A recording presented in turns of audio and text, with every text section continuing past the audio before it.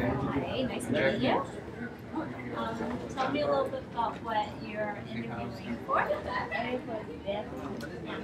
Okay. How is the subject that you teach relate to my career instead of dancing? So you're interested in dancing, becoming a dancer? What kind of dance? Hip hop dancing. Hip-hop, okay. Well, what I specifically do is I'm a resource teacher. I like help students understand the talent that makes them right? So how would I help you? It would help you in the sense that like I would help you understand the content material. Because in dancing there are structures. So I would help you understand that. There are formats and different style of dancing. Music is in 204. Music class will be in 204. Okay, yeah, so that's how I would help you if you were one of our students that have like resources. How will your class prepare me for my career in Well, my class doesn't necessarily prepare you for it because my class is for students that have identified challenges and disabilities. But if you were in there, like how I would prepare you is to make sure that you pass all your classes, right? And like if you have any challenges in any of the classes, I'd be able to scaffold the learning and be able to give you those supports, accommodations that is important to you so that you're as successful as possible. And then with that, like junior high school diploma, right? In order to transition to whatever career it is you want, I would be able to facilitate that. How can all careers interests relate to employment? Say that again? How can all careers interests relate to employment? Okay, because it doesn't matter the field you choose, because everybody essentially needs to learn to be.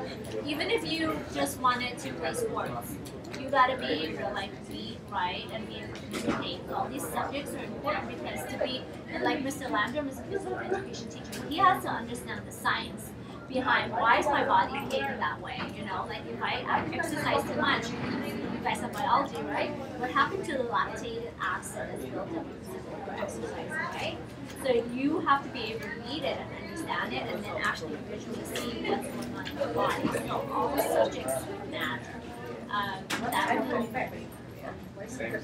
Why do you think it's important to have a career in the head of time? I think I'm actually very happy that you guys are doing this ahead of time because when I was growing up, I didn't have that. The only opportunity I got was when I was a senior in high school. I took ROT classes to kind of figure out what I wanted to do. I think it's really, really great to plan out, to at least have an idea what you want to do so that like during the time that you're a freshman, you can kind of start with different interests. And then so that when you get to my age, you don't say, oh my gosh, I spent 4 years or 5 years taking these classes and I don't want it anymore, right? So now you at least get a chance to say, hey, you know what? I think I like dancing. Let me see if I can explore that. And then maybe in the 11th grade, you're like, you know what? Dancing isn't for me. You have an opportunity to make the decision and like be able to support the idea.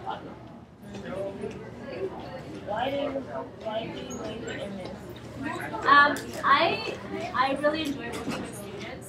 I enjoy teaching and like I like my personality is that I want to be able to empower students to do a great job. That's how I What college do you attend and why do you want to? I attended Cal State College as an undergrad. I went there because I was originally a nursing student. Seriously, Jonathan?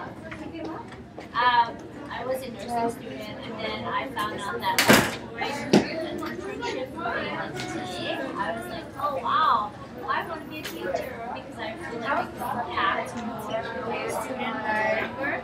Great,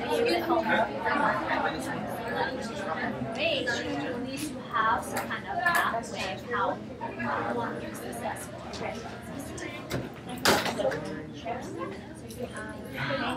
Nice to meet you. Okay.